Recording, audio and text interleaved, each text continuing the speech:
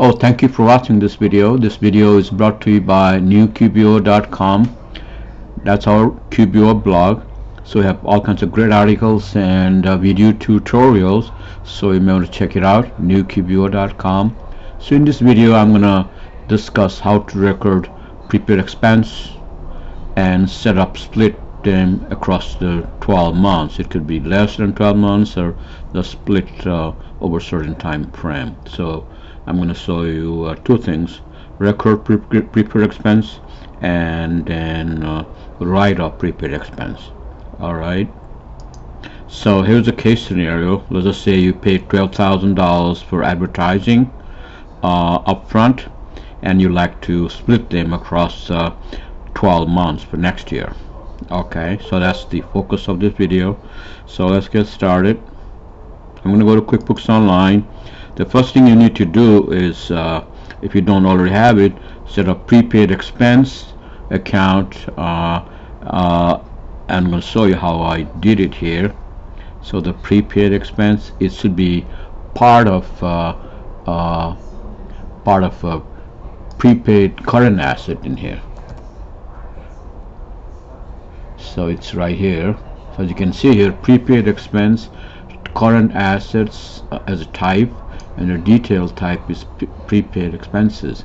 Okay, so I'm going to show you how I did it here. The account type is current assets, and the detailed type, it's on the list, is prepaid expenses. So select that one, and if you're going to use prepaid expenses for all the all kinds of prepaid type, then you can just select prepaid. But in this case, I just selected prepaid for advertising only. So if I do advertising and record as prepaid, then I can just select this account and save and close. Okay, and I have already recorded the prepaid expense in here. I'm going to show you how I did it.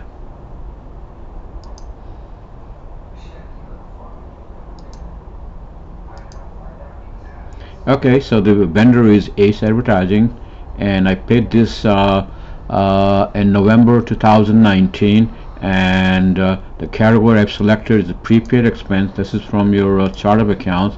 It's the current assets. Make sure this is other current assets, and the description is I'm paying this for a 2020 subscription, and it's for 12 months.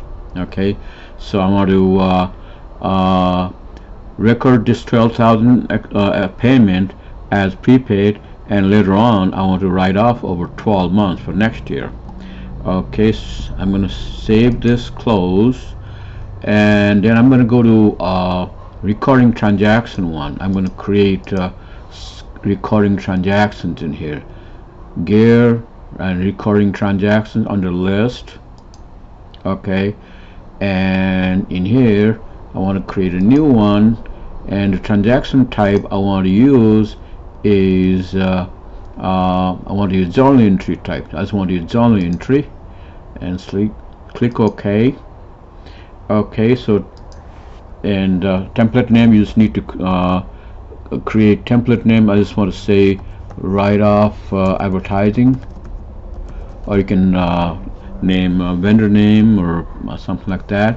And the schedule type is, the type is you want to schedule this, not remind you or unschedule it.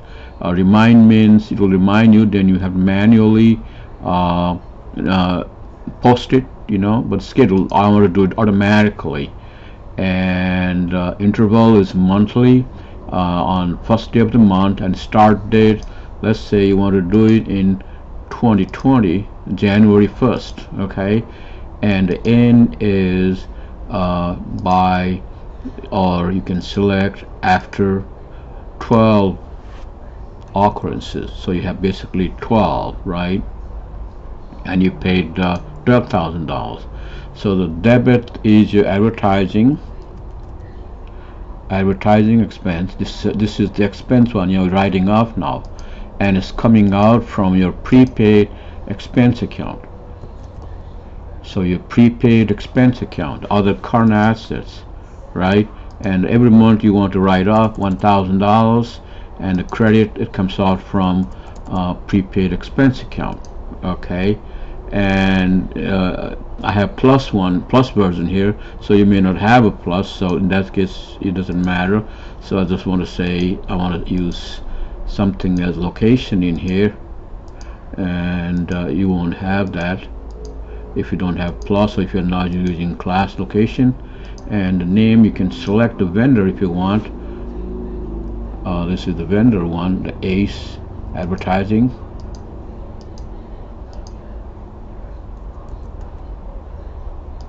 Okay, so what this will do is it will expense to your promotional advertising account, expense account, and it will comes out from your prepaid, which is your current asset.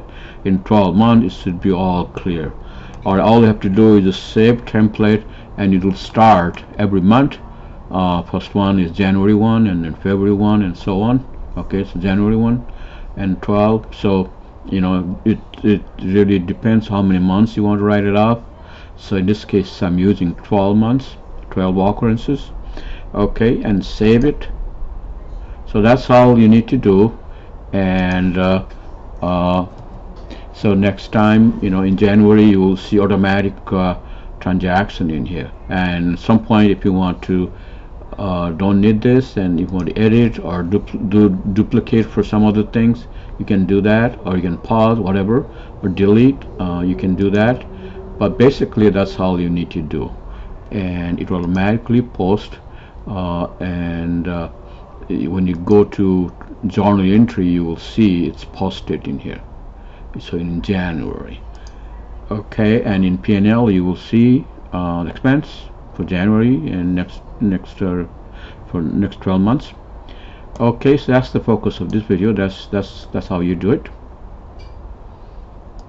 But thank you for watching this video. We have all kinds of free video tutorials, so you may want to check it out, and be sure to subscribe to our YouTube channels if you like this video. We have all kinds of good videos, and youtube.com/pp controller, and we have youtube.com QuickBooks QBO, the one you're watching. Thank you again. Have a nice day. Bye.